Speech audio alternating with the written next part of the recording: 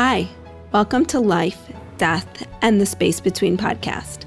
I'm your host, Dr. Amy Robbins. Today, I'm going to be sharing a poem that was inspired by one of my podcast listeners.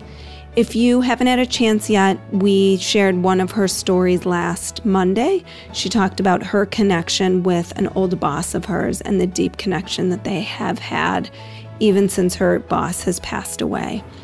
But today I'm going to share with you the poem that she wrote that was inspired by this podcast. In the Absence of Opposites by Susan Lipson.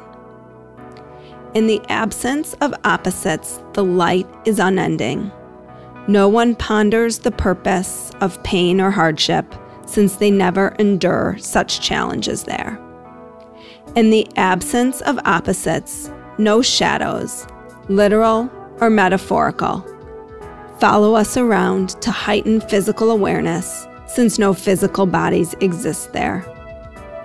In the absence of opposites, no sadness makes us more grateful for moments of happiness, because there we are happiness. We are gratitude.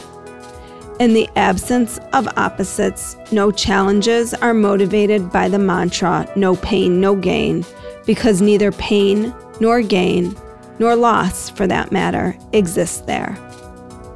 There, in the absence of dualities, of paradoxes, and of relativity, life and peace and oneness and love are all simply being. There's something and nothing are one and the same.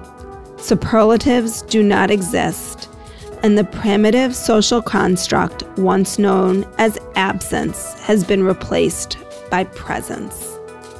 But here, where I am now, I experience my world through memorable juxtapositions, through contrasts and comparisons, through paradoxically poignant moments.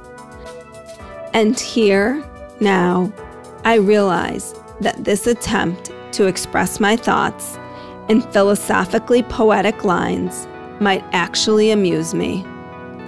Someday, if, after my body's expiration, I am summoned by a reader, echoing my words, someone who still marvels at these primitive imaginings about the absence of opposites.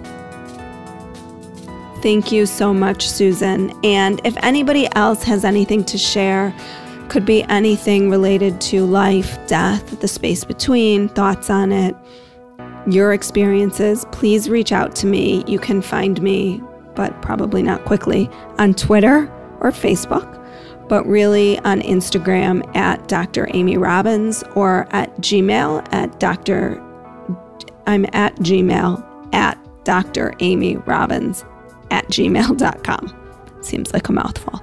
So thank you all. I hope you all had a wonderful Thanksgiving, and stay tuned for more from Life, Death, and the Space Between.